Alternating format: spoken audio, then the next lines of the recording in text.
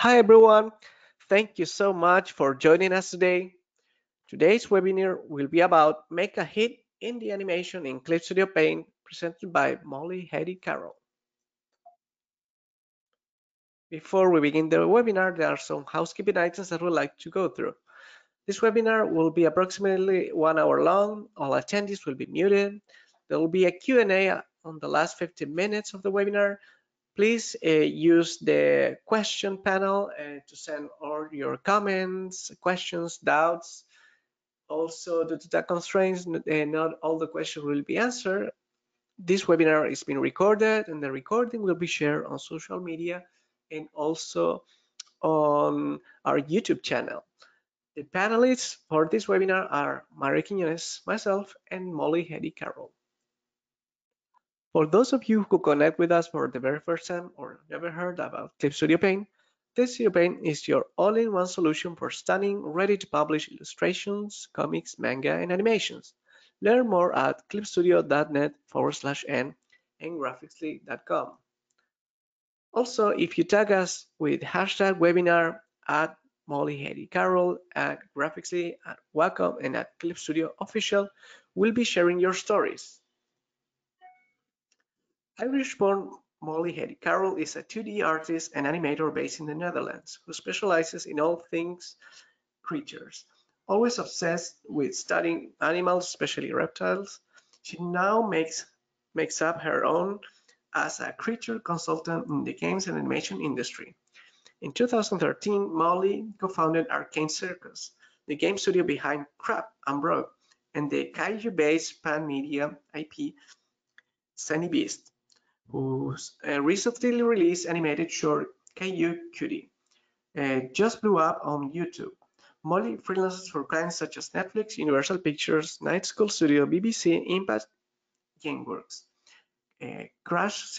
Crackshell Games, and Anikey Studios. She also gives lectures about creative creature design at conferences all over the world and teaches at the Utrecht University of the Art. So, without much information, I will leave you with Molly and her amazing presentation, Make a Hint in the Animation with Clip Studio Paint. Thank you so much.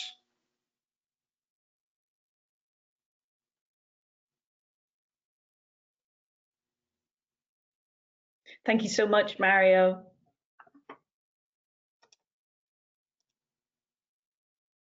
So, hello everybody. Welcome to Make a Hit Indie Animation in Clip Studio Paint. My name is Molly Heady-Carroll, and in a former life, I wanted to be a herpetologist, which is a person who studies reptiles. But now I'm an artist for the games and animation industry, and I specialize in all things creatures.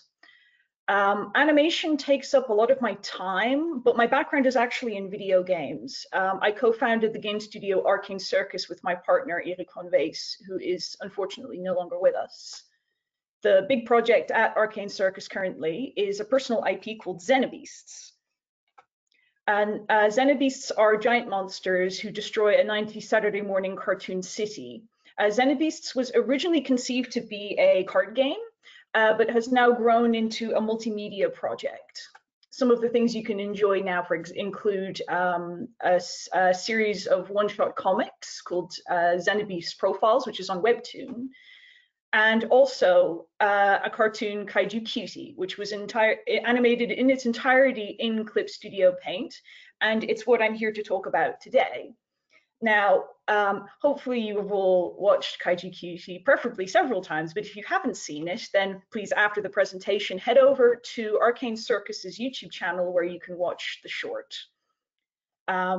Also in this presentation, if you have any questions, please put them in the box and my lovely host Mario will ask them at the end. And if there isn't time to answer your questions, you are more than welcome to contact me via my social media links, which I have in a slide at the end of this presentation.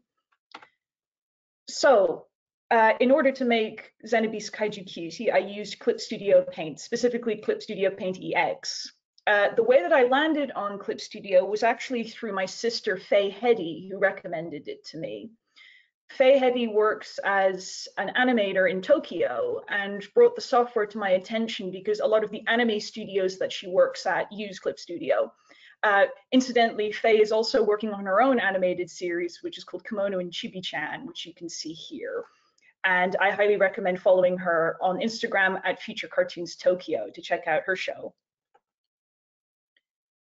So something I really love about Clip Studio Paint is that it supports hand-drawn animation, the pipeline for hand-drawn animation very well, and also has a lot of really good drawing tools. It means that I can practically make my entire cartoon in one software, which gives me as a solo creator a lot of flexibility. And in this presentation, I want to cover each of the steps of production pipeline for making an indie animated pilot. And I want you, by the end of this, for you to feel enabled to make your own cartoon. So firstly, in very, very broad strokes, these are the 3 steps of a production pipeline for an animated short. The pre-production, figuring out what it is that you're going to make. The production, actually making the thing. And the post-production, once you have all the pieces, that bringing them all together and putting it out into the world. Now, this may seem simple, but each of these steps has its own little mini steps as well. And don't worry if this seems a little bit overwhelming. We're going to go into each and every one of these steps with some fun anecdotes about Kaiju Cutie's production along the way and specific ways that Clip Studio Paint can help you in creating your own indie cartoon. So let's get right into it then, starting with pre-production. Step 1, story. Story is where it all begins.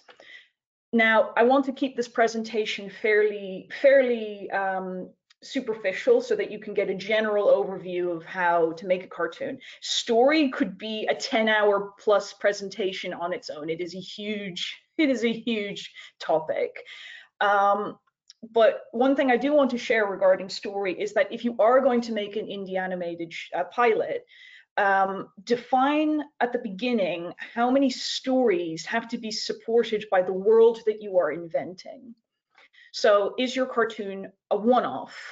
It's a single short with a closed ending, and the only things that exist in that world are within that one short. Is it a mini-series where it's a collection of smaller stories that tell one big story and then has a conclusion at the end? Or is it a bunch of self-contained stories set in the same story world that technically would hypothetically go on forever? In my case, with Zenibeasts, I went with the latter. And if you are considering creating an indie pilot for your own personal IP, like I have done, I would highly recommend approaching your storytelling in this way. This way of approaching storytelling, I have coined infinite storytelling.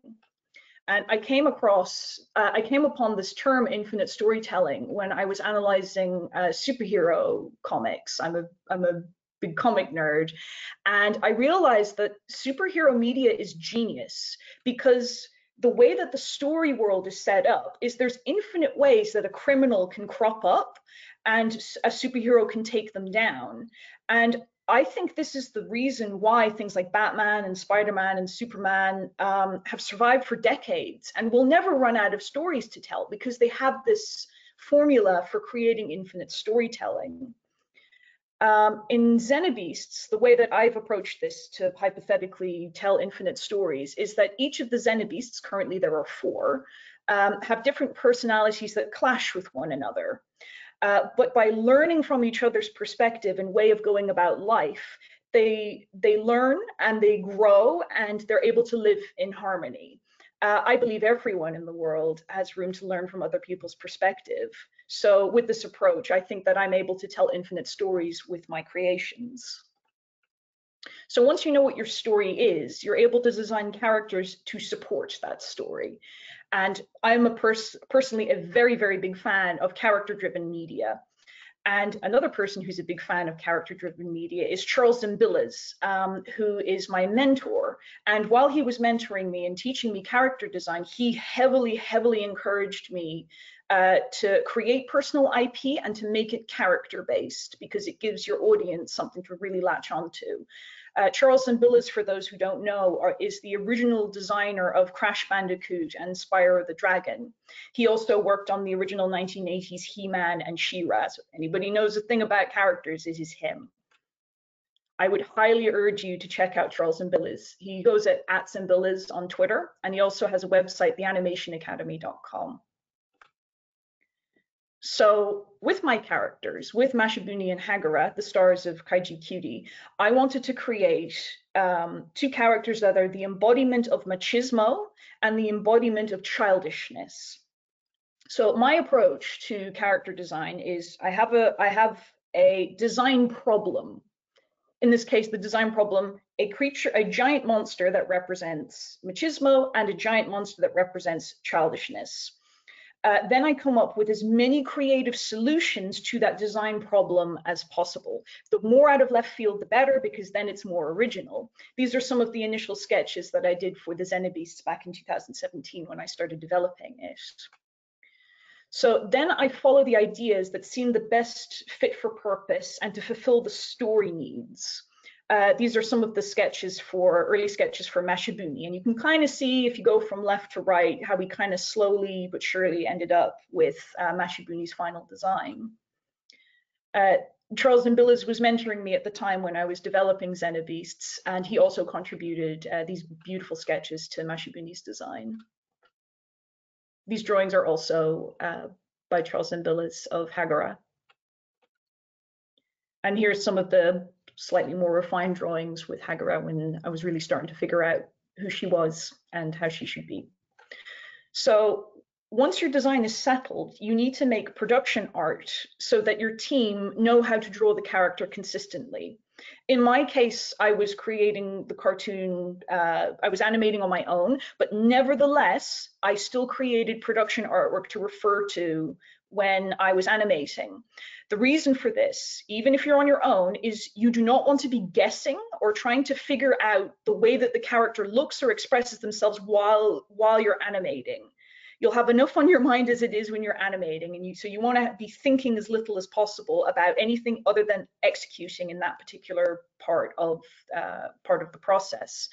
So for production art, there's several pieces of production art that one can make. Here illustrated now is a turn sheet, which is solving how the character looks from different angles and still reads as the character and is as appealing as possible. You also have emotion sheets, which solve the issue of how the character expresses themselves, because nobody expresses themselves the same way. You also have key poses, and key poses define the attitude and the energy that the character should give off when they are acting and performing in your cartoon. And here's the same production artwork for Hagura as well, the turn sheet, the emotion sheet. Notice how Hagura does not emote the same way as Mashibuni because she has a completely different personality. And the same goes for the key poses and the way that she expresses herself and acts. Next up, I'd like to talk about VizDev.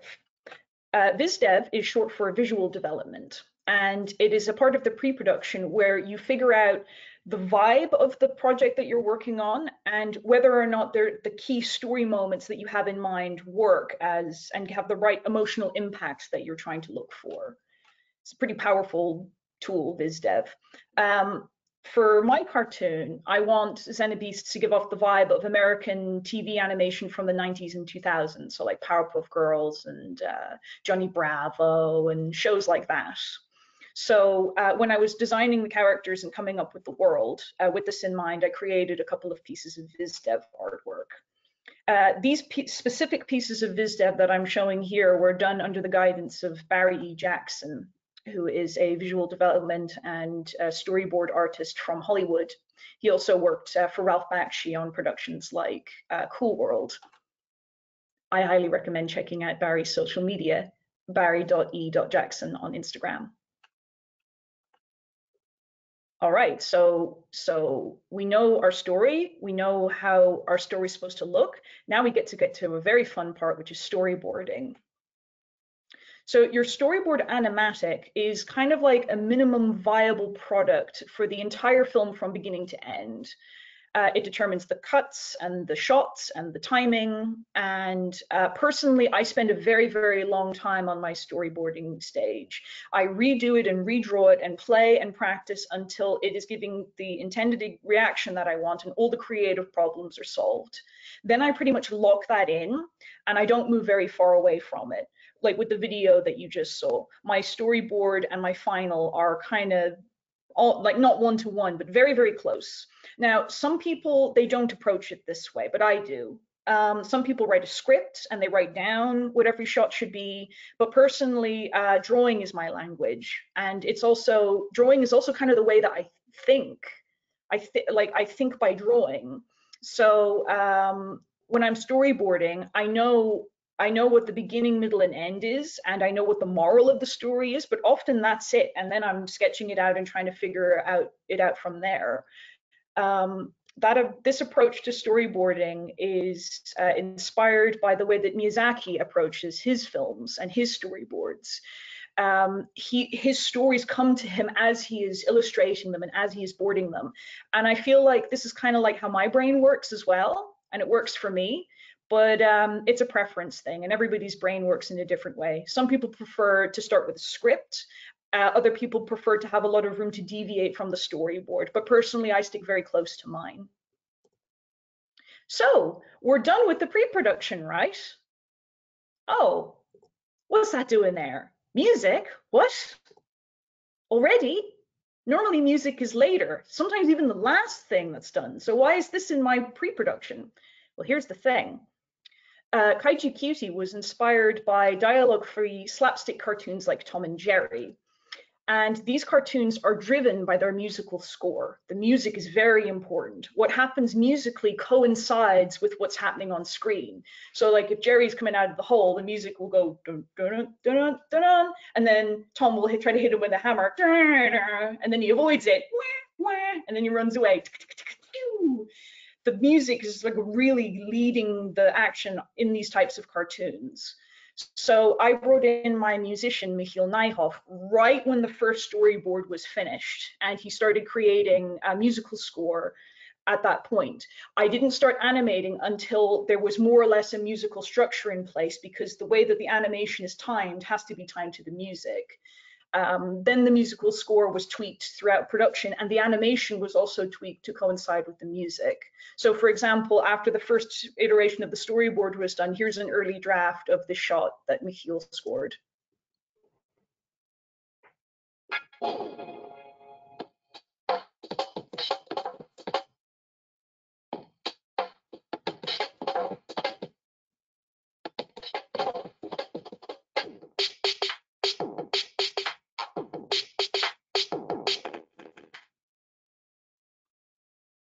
Very, very musical driven.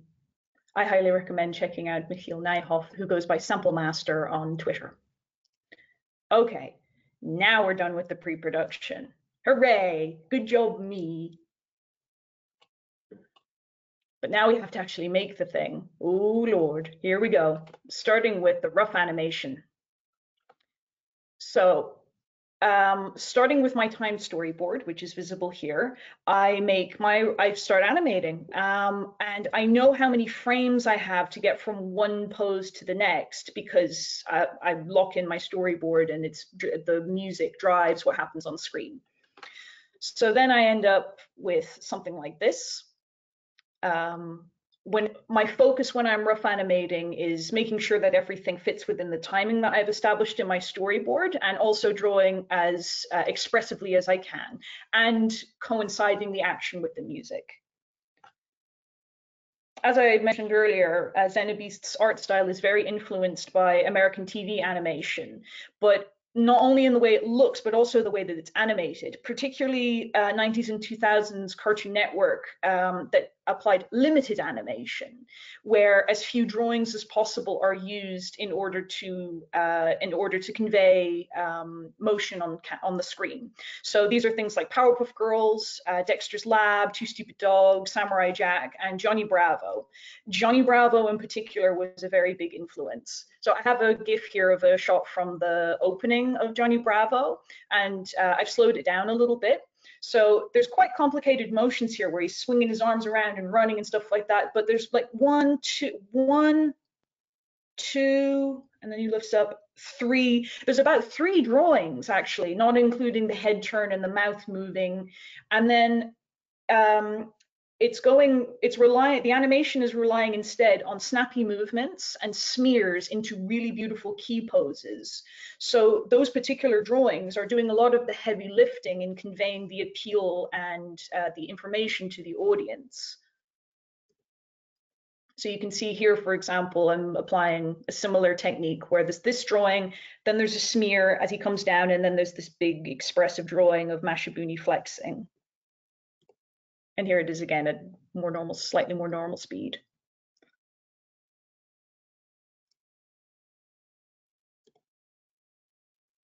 Another influence of mine is the Paul Rudish Mickey Mouse shorts. I really, really love the way that this cartoon will just have these complete off-model breaks where they're purposely drawing something that doesn't look like the character and doesn't fit the production art, with very extreme faces and really unexpected things that really add to the humor. Paul Rudish actually worked on created Two Stupid Dogs, and he was heavily involved in Powerpuff Girls and Samurai Jack, so it's no surprise that things that he works on tend to appeal to me. And another really big influence on the way that I approach animation is Cartoon David. He just maximizes the pose and expressions and minimizes the amount of animation. Like there's shots in this, like here, he doesn't even smear, it just pops into the next pose. And the genius thing about Cartoon David is that it wouldn't be funnier and it wouldn't be better if the animation had more frames or the animation was higher fidelity. It's just the perfect amount of simplicity in order to convey the information and make it really, really funny. And he is an absolute genius in this regard. Now, some of his cartoons are mature rated, but if you're okay with that, I really, really recommend checking out Cartoon David's YouTube channel. It's a real master class in limited animation, and he is a very, very big influence on me and the way that I approach animation. So speaking of bringing it back to Kaiju Cutie, I have a survival tip for you. So funny story, picture this. This was a situation that I was in during the production of Kaiju Cutie. You are on an airplane, you have a tablet, and you are animating, working away on your rough animation, when suddenly your stylus breaks. Absolute disaster. What are you going to do for the next couple of hours? And you're going to fall behind in your production. Well, fear not, I figured out a solution to this. So through some experimentation, a little bit of science, and a lot of desperation, I discovered that with a tampon and a little bit of tin foil from your packed lunch, this works as a makeshift stylus. And I have proof.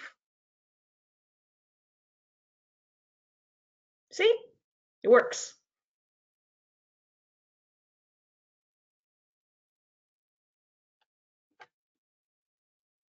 So fun story, this shot from Kaiju Cutie was animated partially with a tampon. If anyone has contact with the Guinness Book of World Records, I would love to talk to them, because I imagine that this is maybe a first in animation. So anyway, I needed to share this story when we're talking about animation. Let's move on now to back to business and move on to cleanup animation. So for your cleanup animation, you're taking what was established in your roughs and then you're finishing. At this point, all the thinking should already be done. You should just be focusing on doing. If during during this phase you find yourself thinking a lot, there's a pretty good chance that you haven't established enough information during your storyboarding phase or your rough animation phase. You should not be thinking, only doing at this point, because you got enough on your mind trying to make your drawings as clean and as clear and as appealing as possible. So during my cleanup animation phase, I opted for the pencil tool, which is visible on the left of this slide in Clip Studio. And the reason I went for the pencil tool rather than like an ink tool or a line tool is because my animation is already fairly limited. So I liked that there would be a little bit of variety in the line and a little bit of movement in the line when big shapes are being held. I would never reuse a drawing. I would always redraw everything to give it just a little bit of life. And the thing that inspired this approach to animation for me was 1960s Disney animated movies, like 101 Dalmatians, which you can see here. So in pre-digital animation, animation utilized cells, which were clear pieces of plastic where the drawings would be put onto the cells, and then they would put that under a camera and they'd photograph every frame. Pre-1960, Disney used an inking process where the animation would be put, the cell would be put over the drawing, and a department would go over with a brush and draw and clean up every individual frame. But then in the 1960s, with productions like 101 Dalmatians, they used a Xeroxing process. So they took the animation and they essentially photocopied it directly onto the cell, which gave this kind of roughness to the line, which is something that I always really liked when I was watching Disney movies as a child on VHS tapes. And since it's my cartoon, I can do whatever I like. For comparison, these are inked lines from 1950 Cinderella. And here they are next to each other. You can see the difference in the line quality. The funny thing is that at the time, a lot of people really didn't like the way that the Xerox line looked, including Walt Disney himself. He's on record saying he didn't like that you could see the animator's line, and he was worried that it kind of broke the illusion that you were looking at living, breathing characters.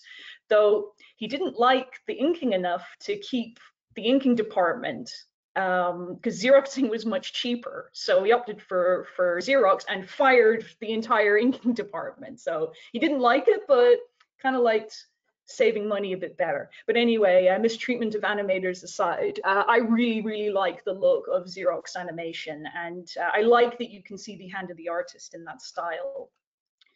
I did all of the animation, rough and cleanup, myself, with the exception of this one drawing, which was done by Junaid Chudragar, who's a quite famous director and animator here in the Netherlands. Junaid created and directed and animated Dutch adult animated series Hideous Hank. He's also a writer and animator on Ultimate Recap cartoons. The chronically online of you will know this show. It's like with Dancing Toothless and stuff like that. He works on that show. So I'm friends with him, and I contacted him because I had this pose where Mashibuni goes crazy, and I was pushing it as far as I could, but I had this feeling that his style would push it even further. So I contacted him and asked him if he was interested in plussing this drawing, and 10 minutes later, he sent me this in 10 minutes. I don't know if he immediately saw my message and then started drawing and it took him 9 minutes, or maybe he saw my message 9 minutes after I sent it and drew this in 1 minute. I don't know, but this is a real testament to what a good artist Junaid is. So after he sent this, after my initial, wow, this is so good, I asked him if he had the PNG because I was worried I'd ruin the line quality. And he went, no, I've already deleted it. So this is what I ended up making from the draw over that he gave me. Please follow Junaid. He's on Instagram as Junaid_imagination. He's a genius. Next up, backgrounds. Very often in animation production, the backgrounds are done separate from the animation, and then it's flattened and brought behind it either in a video editing software like Premiere or something like that. But in my case, my backgrounds were done in the same Clip Studio file as the animation, with layers and everything. And the reason I did this was to benefit from the Clip Studio environment in two very key ways. The first is that it allowed me to do parallax scrolling. I'll explain what that is in just one moment. And it also means I was able to create backgrounds that facilitate the motion. So first, let me just talk about what parallax scrolling is. Here's the opening shot from Kaiju Cutie. And notice how the background in the far background moves at a different rate to the foreground. So this is a little bit easier to see if you remove layers. So I'll just take away layer by layer. So this is called parallax scrolling, where you move the things in the background slower than the things in the foreground. It's a trick I learned from video games, and it's a very simple and quite cheap, like time-wise and effort-wise way of adding a sense of depth to a scene. So this one is probably the easiest to see. You can really see the difference in rates of movement there. The sky isn't even moving at all. And the background moves the slowest. And then one more time for comparison, here's everything all together.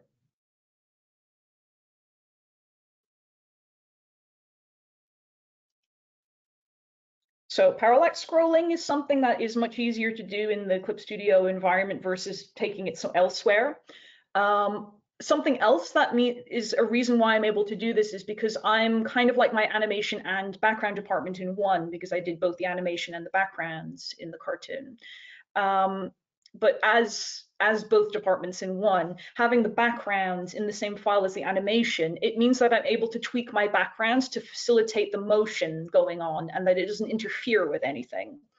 So for example, this shot, this frame to this frame with the arm going up, I can tweak everything in the background and then hit play in Clip Studio and immediately see if there's any visual confusion, if there's any tangents, like that's where two lines of objects that are not connected touching, so it can create visual confusion. I can also keep an eye out for other visual issues and immediately on the fly be tweaking until everything is super clear and nice and clean like this. Next up, color. I did my coloring after I'd finished all of my cleanup animation, and before I started coloring anything, I made this. I colored and lit one frame from every shot in the cartoon. There's around 40 shots in the cartoon, and this is what's known in the industry as a color script. So a color script is partially to define the color palette and the lighting for each shot and make sure that the different scenes are visually distinct from one another. But another thing that a color script is doing is it allows you to visually support the emotional arc of the story. So using Kaiju Cutie as a case study with this, I wanted the colors in the different parts of the story to reflect Mashibuni's mood. So at the beginning, he's happily destroying the city and there's lots of pinks and blues. Then Hagura comes along and starts to irritate him. And as he's being irritated, yellows are introduced. And then once he completely loses his cool, the cartoon's palette goes from yellow to red. And then he has his tantrum and it subsides and the entire palette becomes more gray. And then at the very end, normality is restored and it's back to the pink and blue.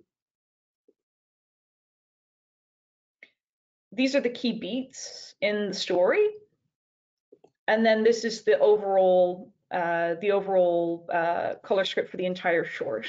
Now, color scripts are good and they're helpful, but there's actually another method that's used a lot less in the industry that I actually think is superior, which is color barcodes. This is where you take every shot and you squish it into a couple of pixels and then you line them up next to each other. And then you're able to see if your palette and if you can see your story in the palettes changing in this barcode. And sure enough, in this particular one, you can see at the beginning, you have the intro, then you have the blues and the pinks, then you have little specks of orange and little specks of yellow as these sort of like anger moments pop up. Then at the end, there's this gradient from yellow to red, and then there's a sudden cutoff where it's gray, and then there's a little pop right at the end to finish it off of the blue and the pink, and then we have the black of the credits. Once the coloring is established, we get to my favorite part, which is the coloring. I absolutely love coloring cartoons. And I have a tip for a really great plugin if you color your cartoons in Clip Studio. It's this one, the Close and Fill tool by K96, which is available for free on the Clip Studio Assets store. There's also a paid version that you can get with Clippy, but the free version is the one that I used, and it's an absolute game changer for coloring, to be honest. So what this does is it allows you to make a selection with your drawing, and it automatically makes a color layer without any edges, and you can go in and you can select other areas and it will color it. This saves a heck of a lot of time. Now, it's not perfect. There's little quirks to it that you get to know if you're using it. But for me, this was really, really useful for doing my flats, the initial coloring of each object. Just select and boop, now I have my flats. Then I'd switch to the one tool with refer to all layers and apply to connected pixels only. Then I would select my areas, I'd expand it slightly, and then bucket fill, and makes coloring super, super quick. Absolute game changer and really speeds things up. So we go from coloring, my favorite stage, to shading, my least favorite stage. I absolutely hate shading. And the reason I hate shading is it feels like it should be as much fun and as easy as coloring, but it's not. It's really hard and there's no shortcuts. So shading is like, it's like an animation process all its own. It has to be consistent and it has to be clean, and the shading lines can't be boiling around or it really makes your animation look very amateurish. So it's very time consuming and you can't rush it. Do not underestimate how long good shading takes. Depending how complex the shot is, it can take as long as animating the rest of the shot. But having said that, the results speak for themselves. It really adds a lot of volume to the figures and a lot of visual fidelity. So as much as I hate shading, it is worth all that effort. We're almost there. Final step, the sound. So like I said, the Zenibeasts Kaiju Cutie is very music driven, and there was effort made to not have too many sound effects and let things be driven by the music. But sound effects are still a very, very important part, and we're still very key to making an impression with Kaiju Cutie. And I was very lucky to work with Ben Reichstein, who brought the short to a whole new level with the sounds that he created, especially for the short. Ben is a Foley artist, which means that he generates a lot of the sound effects that he creates for productions himself. One of the most important things for Kaiju Cutie for me was it was the first time the Zenibeasts were going to roar, and a kaiju's roar is like very, very important. I mean, Godzilla's roar is iconic. So I really wanted to make sure that the Zenibeasts sounds were handled very well, and Ben did just went above and beyond with this. So as an example, with Mashibuni, the direction that I gave him is I wanted Mashibuni to sound like massive metal creaking and groaning like a cruise ship, because he's powerful and he lives in the sea. And this is an example of one of the roars that Ben created with all the other sound effects taken away.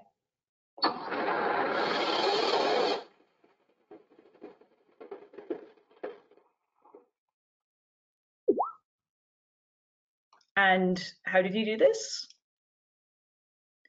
This is what goes into making Mashibuni roar. How? I guess Ben just must be a magician. I highly recommend checking out Ben's social media. He's on Twitter as Ben Reichstein. He also has a podcast called Field and Foley, where he talks to industry sound designers about their experiences in the industry and creating sound effects, if Foley sound is something that interests you. So, oh my goodness, the production is done. We've made the thing. Hooray! Well, almost. We still have the post-production. Oh, it feels like you're done and then you're not, but post-production is super, super important.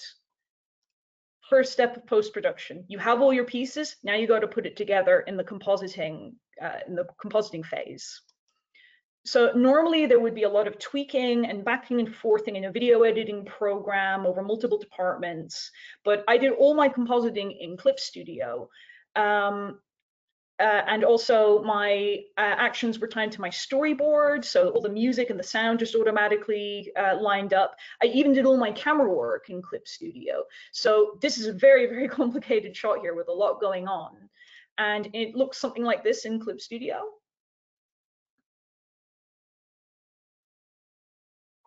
Every single element is on its own layer here. It's a very complicated shot. You have the background, you have the parallax scrolling at the far background, you have the little people running, and they're all different types of people running at different speeds. You have Hagara, you have the car that she steps on at one point.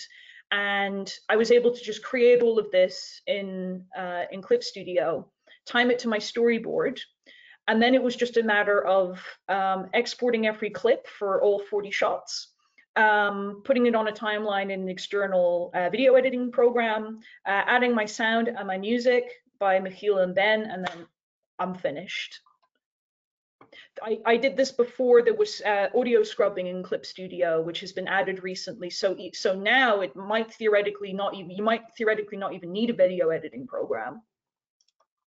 For your compositing stage, I have a little tip, which is that screen shake is your friend. I learned this from video games. Again, I'm all about cheap and easy ways to add it, punch and impact to your work. Shaking the screen emphasizes the action in a way that doesn't require a huge amount of effort.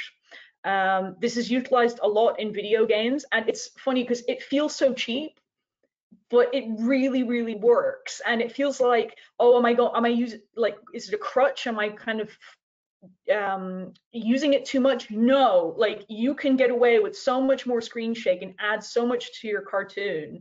In fact, it's better to go too far with it and then have to pull back. You can't have enough. More screen shake, the more screen shake, the better. So let's move on to the next step now, which is the thumbnail. So if my analytics are anything to go by, most of your viewers are going to see your thumbnail, and that's what's going to convince them to click on your cartoon. The thumbnail is the first impression. It's really, really, really important. And in my case, my thumbnail was also my title card, and it was also a promotional image for the cartoon.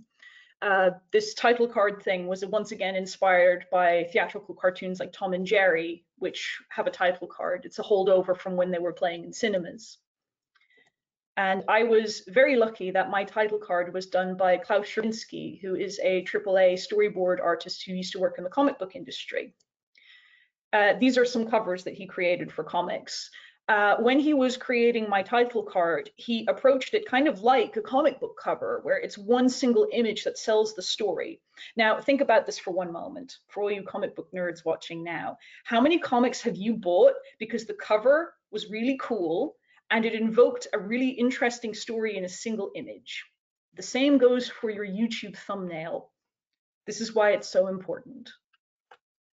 I highly recommend checking out Klaus's social media. He goes by Storyboard Klaus on Instagram.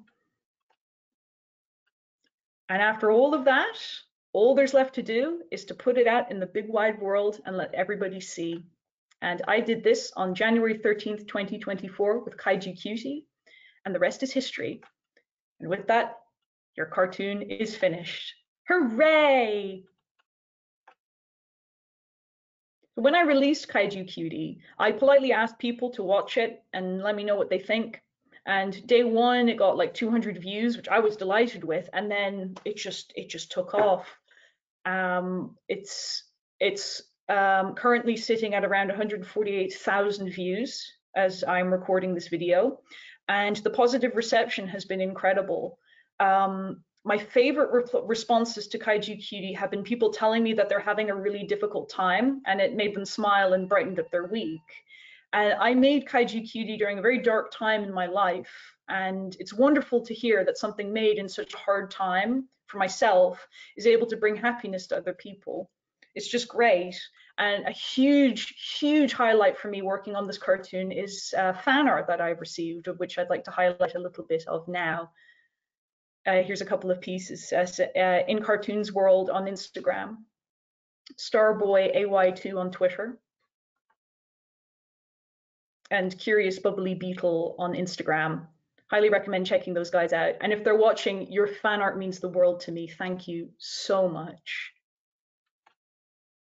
And in broad strokes, these are the steps for creating your very own cartoon.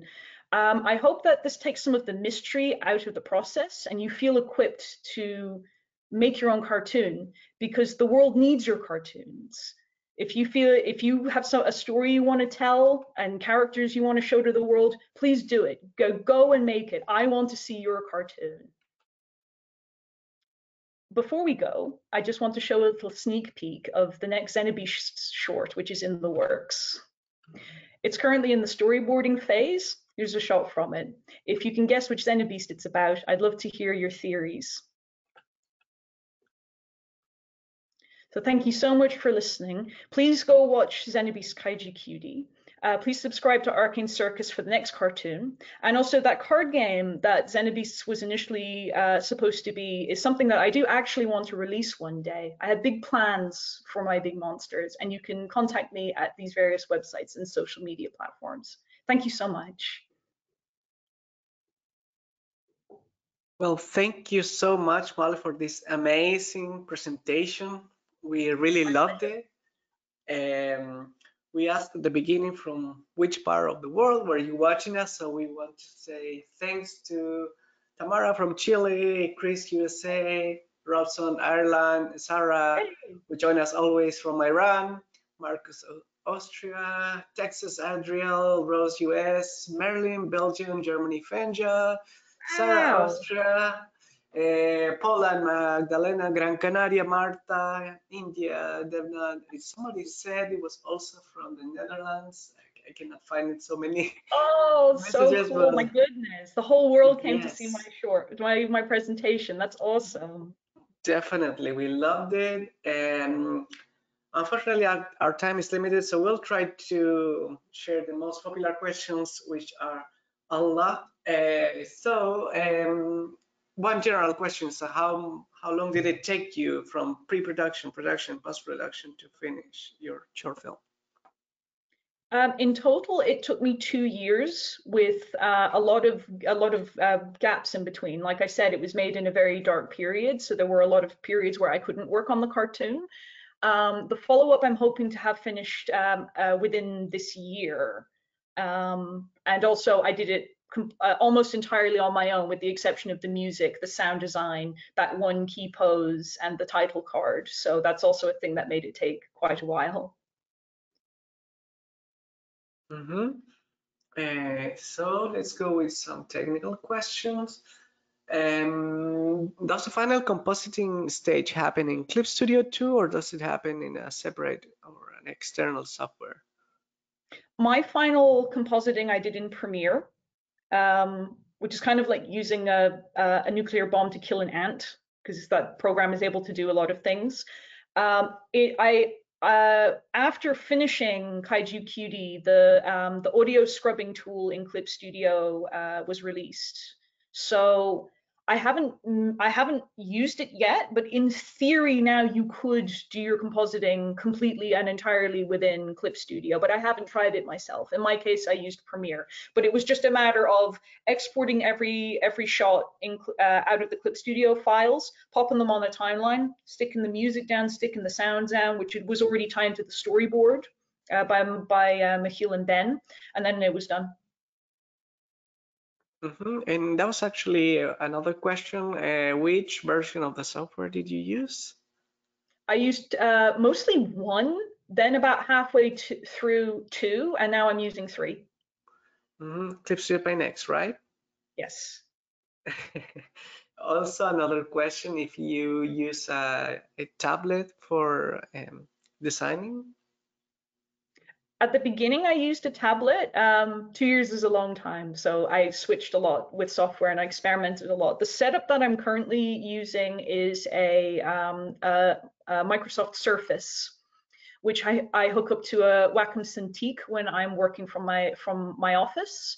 And if I'm traveling, which I do quite a bit for my job, I draw on my Surface Pro. Here are some very interesting questions from Eka Dinas. What are some essential steps in the animation process when using Clip Studio Paint? Essential steps. I think the production pipeline that I showed, understanding why it's broken up in that way. I hope I've made that clear, because when you're actually doing when you're doing your cleanup animation and everything like that, you don't want to be thinking, you want to be doing and focused on the doing. So as much as you can take out having to switch your thinking in every step, I think that's actually the most essential of all. On top of that, in order to be able to execute well, having good, solid animation fundamentals is also very important.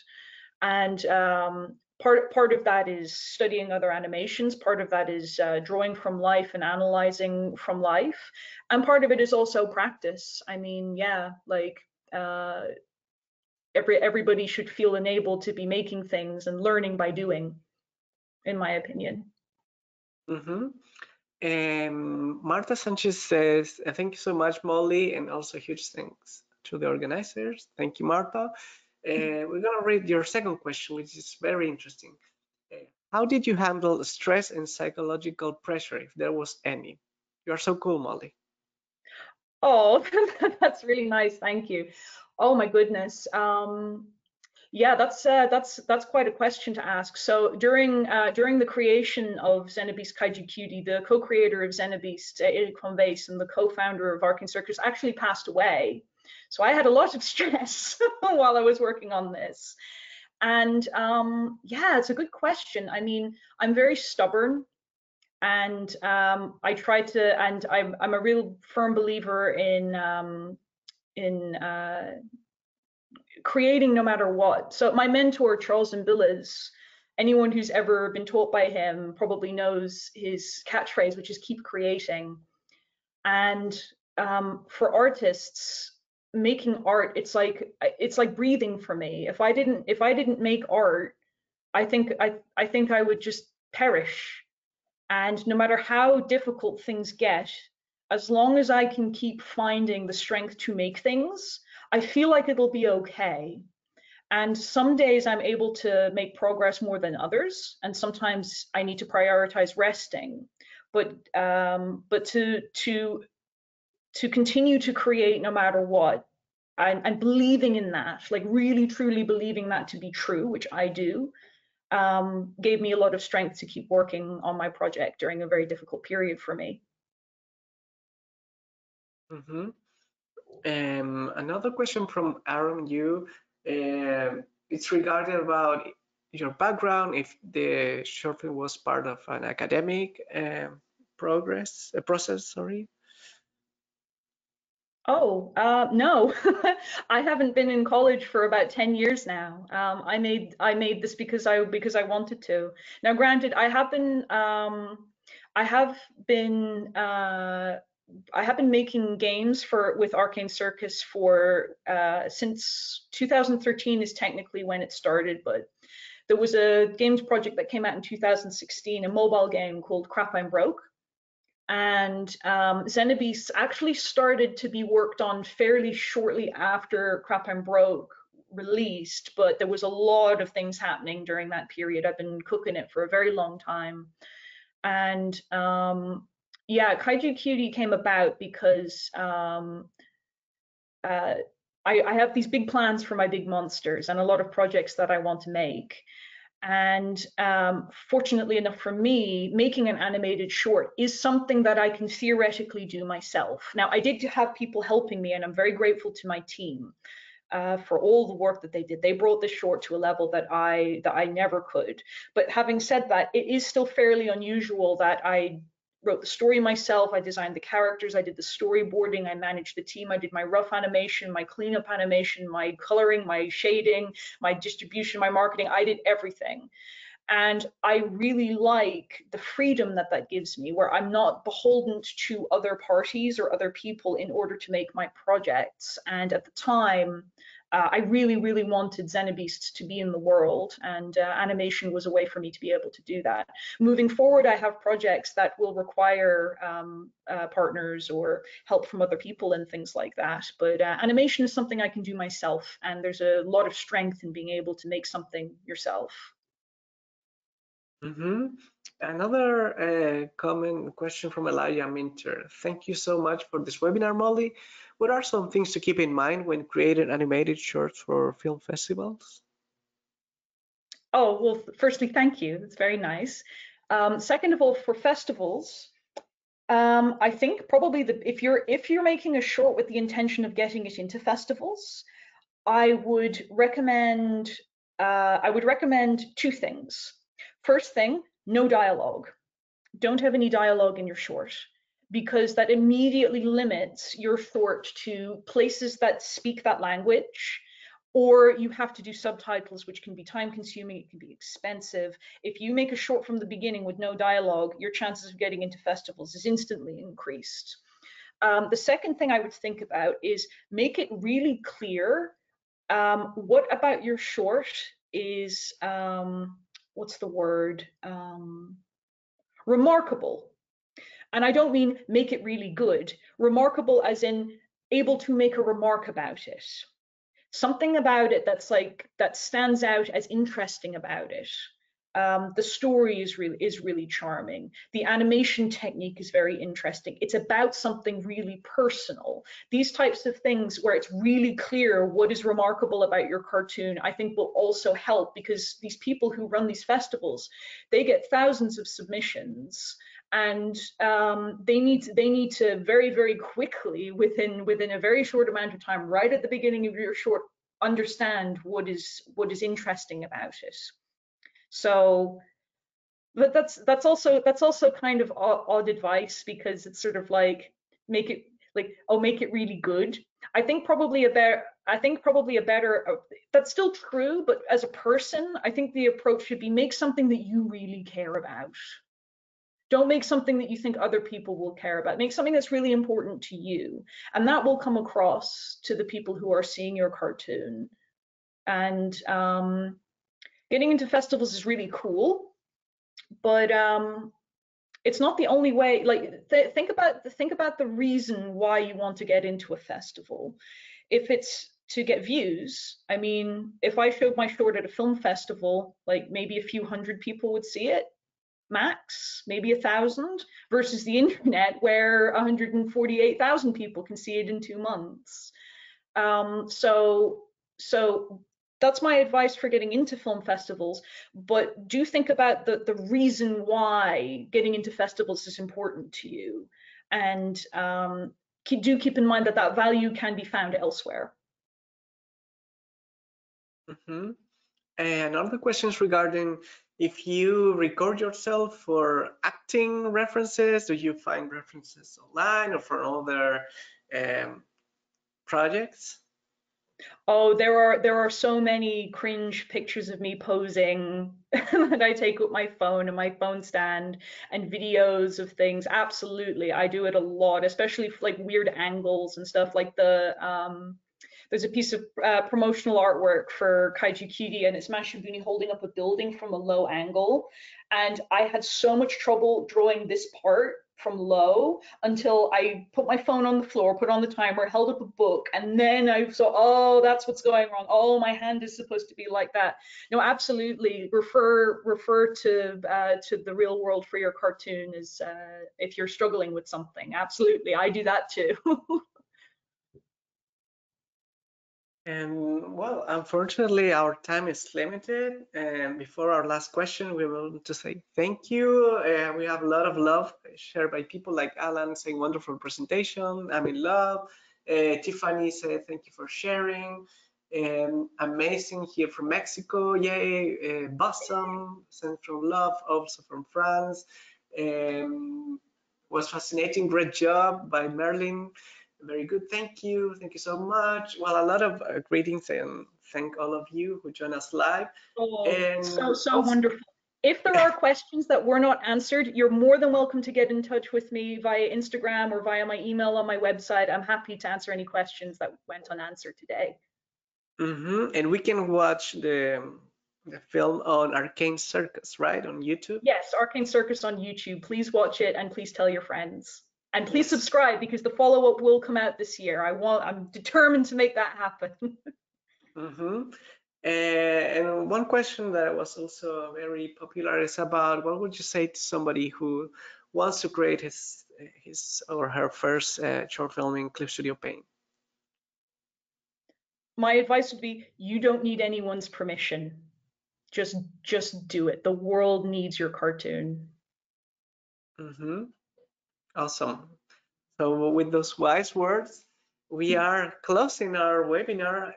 Thank you so much, Molly, for this amazing presentation. My pleasure. And before we go, we're gonna share one last bit of information and learn more about Clip Studio Paint on our website, clipstudio.net/n and graphicsly.com. Many of you asked, and yes, this webinar is being recorded and we'll be uploading it to our YouTube channel. Please subscribe to Clip Studio Paint channel and also to Graphicsly. We have done 2 other webinars about animation, so check our Graphicsly webinars playlist. They are very interesting and for sure they will help you on your projects. And for more information, as Molly said, follow her on and subscribe to Arcane Circus and check her website preachercolson.com and Zenibeasts.com. So with that, thank you so much, Molly, for this incredible presentation. My pleasure. Thank all of you who join us live and stay tuned for more webinars, promotions, and tutorials about Clip Studio Paint. So stay tuned and see you next time. Bye-bye. Bye, everyone.